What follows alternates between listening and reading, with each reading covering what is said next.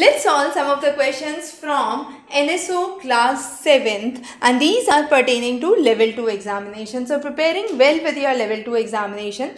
The first question which is asked here talks about understanding or calculating the moisture in the soil. So here the initial sample has a size of 150 grams. Now it was sun-dried for 2 days and the new sample amount was 120 grams.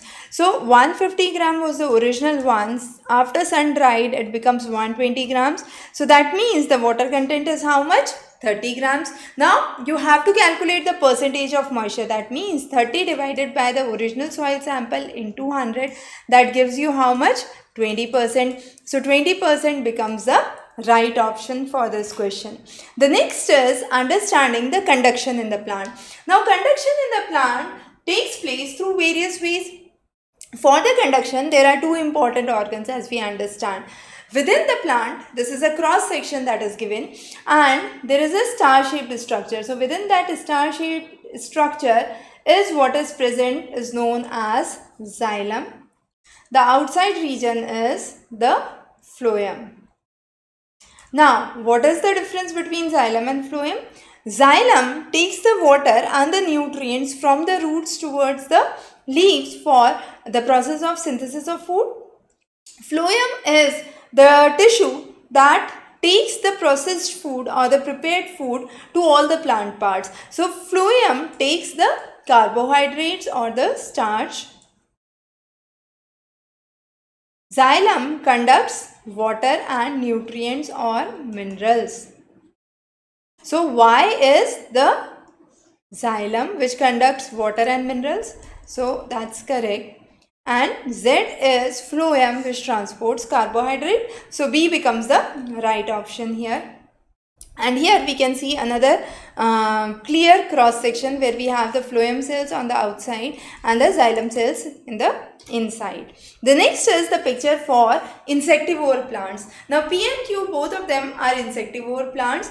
P is an example of sundew. Q is an example of bladderwort. Now what is the difference? Sundew, you have spikes. On those spikes there is mucilage. So when an insect comes, it sticks to it.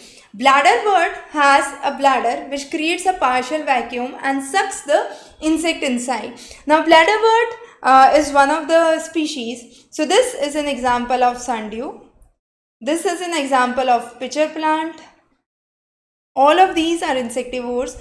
This is an example of Venus flytrap.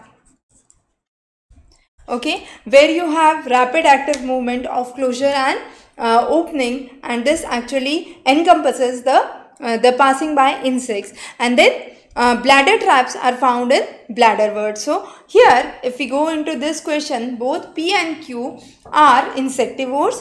P has glandular tentacles with mucilage at the end. As you can see in this colored diagram, this is a jelly layer of mucilage which sticks the insects, and then Q is the bladderwort which has bladder to catch the insects. So D becomes the right option for this question.